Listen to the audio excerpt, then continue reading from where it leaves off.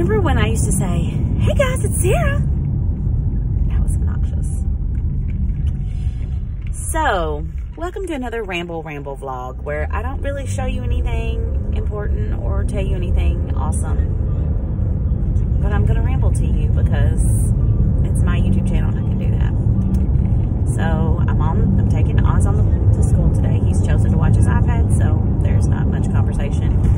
I'm drinking my ketones. That's another video for another day, although I don't want hate comments on that. I don't really care about your opinion on that. I'm just telling you that I've been drinking them. I really enjoy it. I've only been doing one a day because cheap, but for maximum results, you're supposed to drink 2 a day. That accompanied with my low carb, or, you know, trying to do low carb.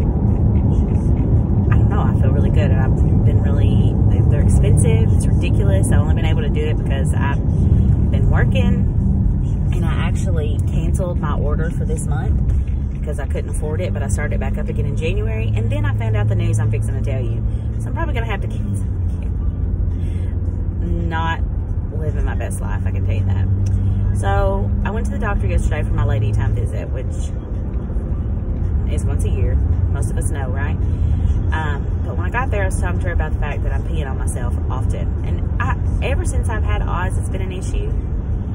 When I was pregnant with Edie, like, you know, anytime I go to bend over or pee, bend over or like pick something up, you know, I pee on myself, no big deal.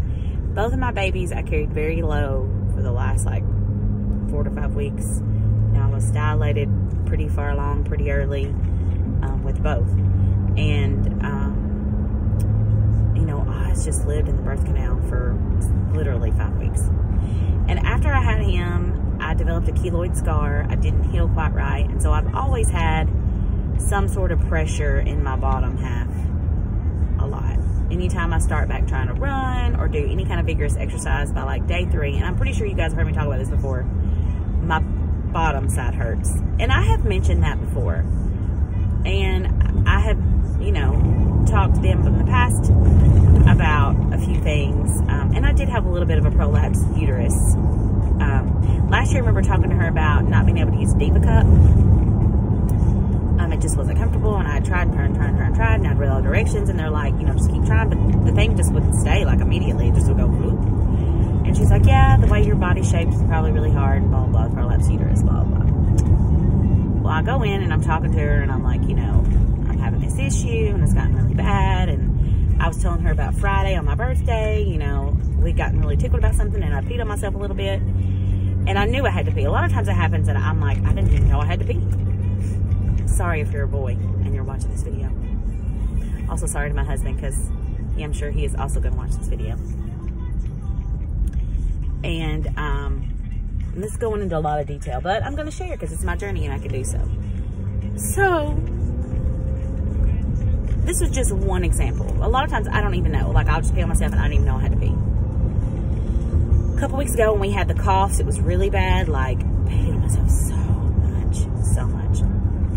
And I don't wear a pad every day. I probably should. I don't leak I don't know. It's very, very often.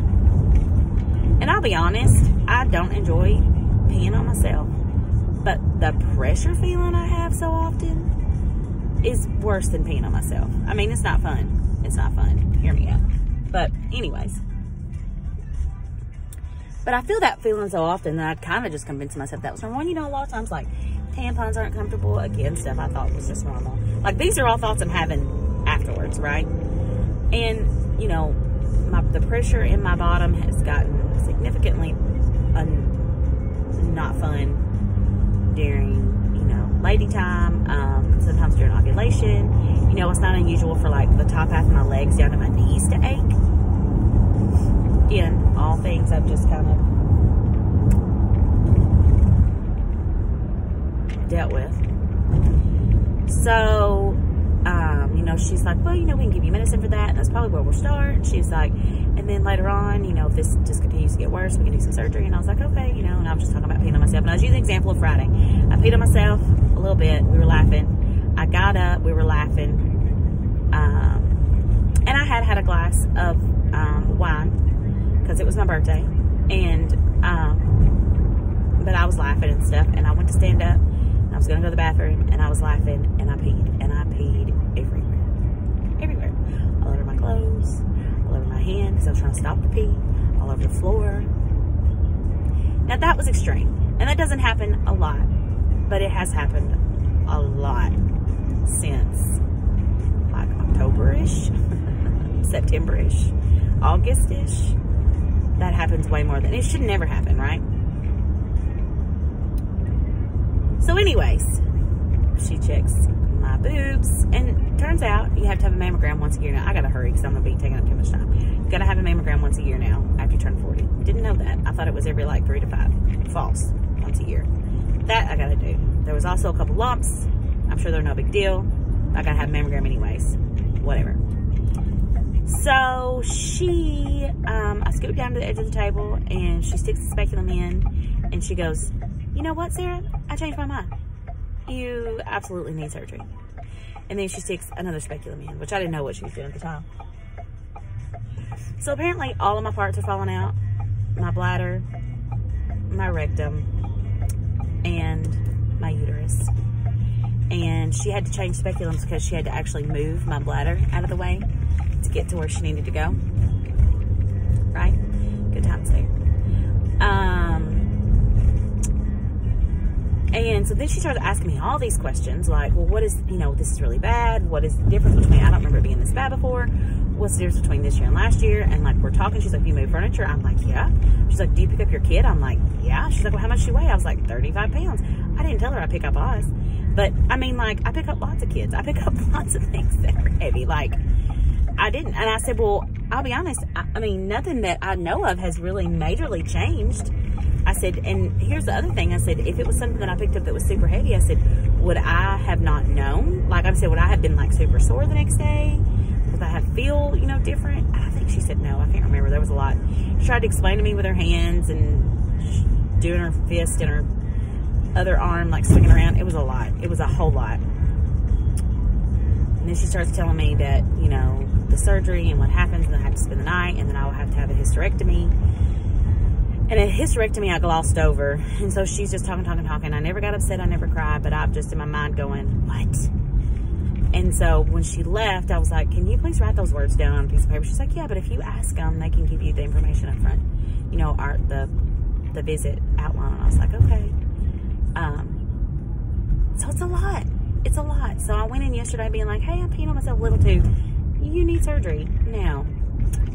So we're going to wait till the first of the year. That's my hope anyways. I go back and see. So the girl I see regularly is a nurse practitioner. I will see the OBGYN and the surgeon. She's the same person in 2 weeks. And schedule surgery and talk about all the things. I will have to be out of work and out of commission for 6 to 8 weeks. We're almost there. And I just was not anticipating that for 2021. And there's all these things I had lined up. There's all this money that I'm already planning on spending. And yeah, so I'm a little in my feels about all the things, and I just didn't know that's where it was going. So I'll know more in 2 weeks. You guys will still be here for that if I'm continuing to do Vlogmas, which hopefully I am. And that's all I got for the day. I just am still kind of in gloss over shock mode, and I just keep thinking I can't be off work. I have a 2-year-old, and I said that to Bree, or I can't be out of commission for 8 weeks. I have a 2-year-old, which to Bree says, "Yeah, but she's fixing to be 3." Yep, I have a 3-year-old and a 6-year-old. Anyways, love you guys. Thanks for always sticking around, and I will see you tomorrow.